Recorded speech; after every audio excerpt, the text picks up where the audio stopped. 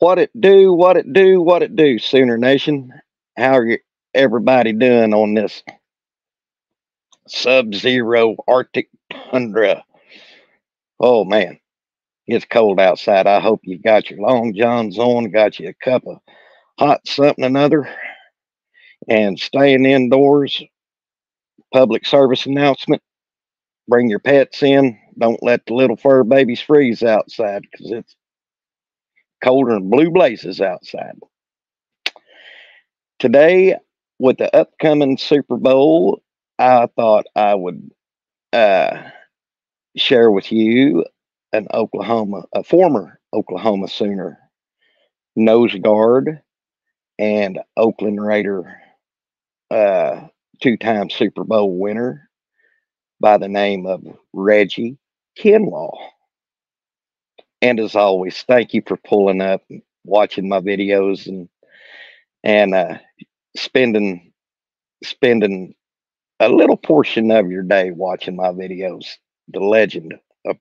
I appreciate it so much. We're at 91 subscribers, and I can't thank you guys enough. I appreciate you liking, commenting, subscribing. It means the world to me. I can't thank y'all enough. Y'all, for my 91 subscribers, y'all have seen me at the very beginning, and in the future, you will see better layouts, better backgrounds, better graphics in the upcoming months. I'm doing everything from a cell phone right now, so just bear with me. It's going to get better. Stick it out.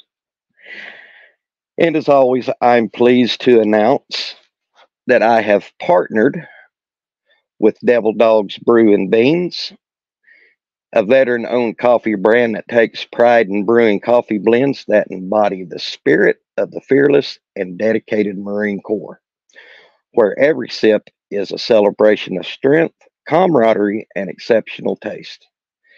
Get 10% off your first order by using the promo code Sooner Legends at checkout, and you will also receive free shipping in the continental United States. And for every dollar you spend with DevilDog Brew and Beans, a portion of the proceeds goes to the Wounded Warrior Project. So, salute to you, Devil Dogs. Okay, let's jump into Mr. Reggie Kinlaw, shall we? He played for OU from 1975 to 1979. He was a member of the 1975 national champion Oklahoma Sooners, where they defeated Michigan in Orange Bowl in 1976. He was a two-time consensus All-American, and he logged 11 tackles in each of the Sooners' Orange Bowl appearances for the 78 and 79 seasons, and he was inducted into the Orange Bowl Hall of Fame in 2015.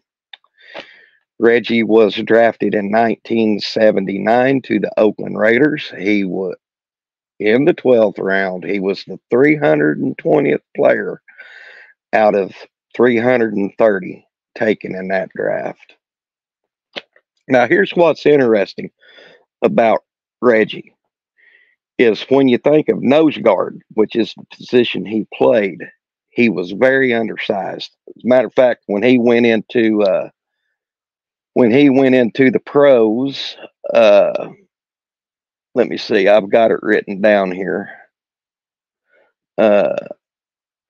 He was 6'1" and 244 pounds. Now, that's small for a nose guard, because most times when you see a nose guard, they're them big country hosses that looks like they've been eating cornbread for a week.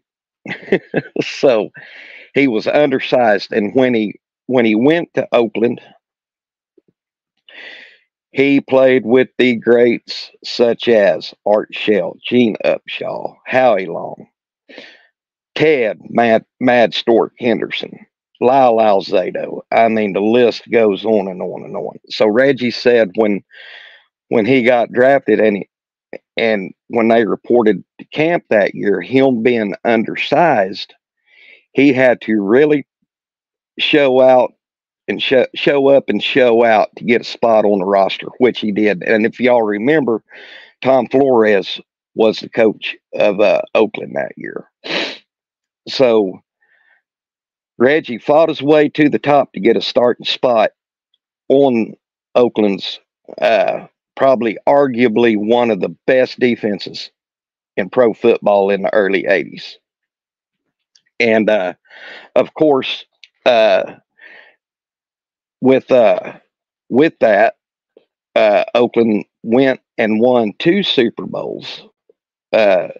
Super Bowl 15 against Philadelphia and Super Bowl 18 against Washington Redskins, when they had Oklahoma legend Joe Washington as running back, John Riggins as, I'm going to say it, fullback, and Joe Theismann as the quarterback. Now, in that game, or that particular Super Bowl, Marcus Allen was the MVP for that Super Bowl.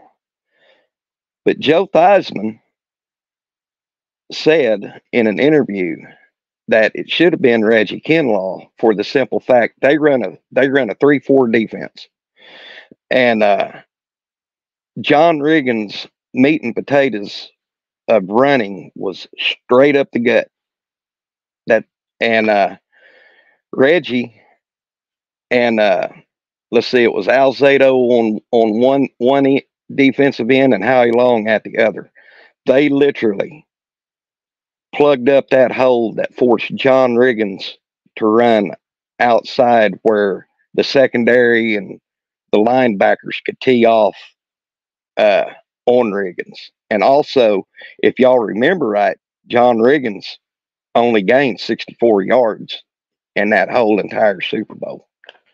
So Joe felt that Reggie should have been named the MVP. And of course, they ultimately won. Marcus Allen was the MVP. And also, Kinlaw played 6 seasons for Oakland and finished out his remaining 2 seasons with the Seattle Seahawks. Now, like I said, Reggie was very undersized, and he developed how an undersized player who was fast like Reggie was, strong as an ox.